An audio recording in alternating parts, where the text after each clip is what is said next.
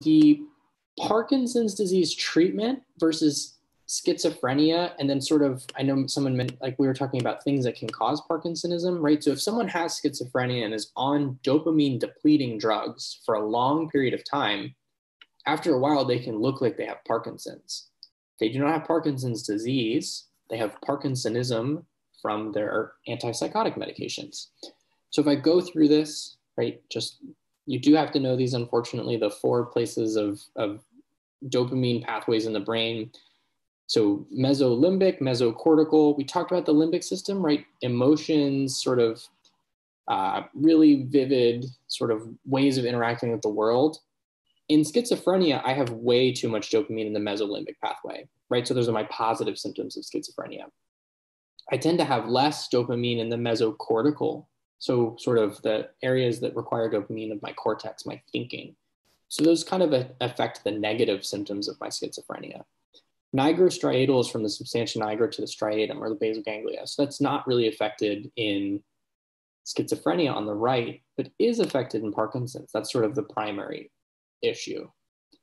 And then tuberoinfundibular is the dopamine to the pituitary, which I think we maybe have learned in some of the side effects, right? So what is, if someone would put in the chat, what is dopamine's effect on the pituitary gland?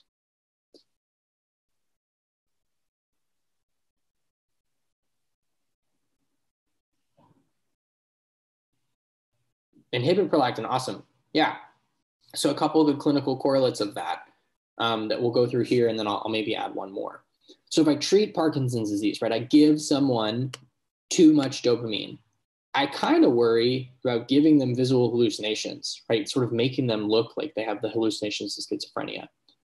I can help their thinking a little bit. I don't really think of that. And my goal is sort of to make this neutral, right? I want sort of just normal movements at the nigrostriatal pathway. I don't really think of any symptoms of too much inhibition of prolactin here, right? So that chart becomes kind of simple.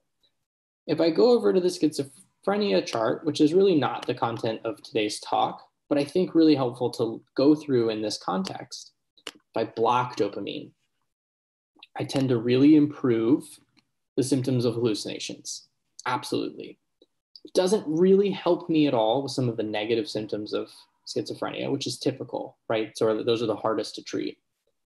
It can induce a Parkinsonism, right? So the same pathology. And then if we lower dopamine, that means we raise prolactin, and we can get things like galactorrhea, right? So that can be some of the side effects that we see there. The other clinical correlate to this pathway, right? If you have someone who has a pituitary adenoma that produces prolactin, you treat them with dopamine drugs, right? Cabergoline, bromocriptine, pramipexole, direct dopamine agonists, the same ones we use for Parkinson's, to inhibit the prolactin production from their tumor.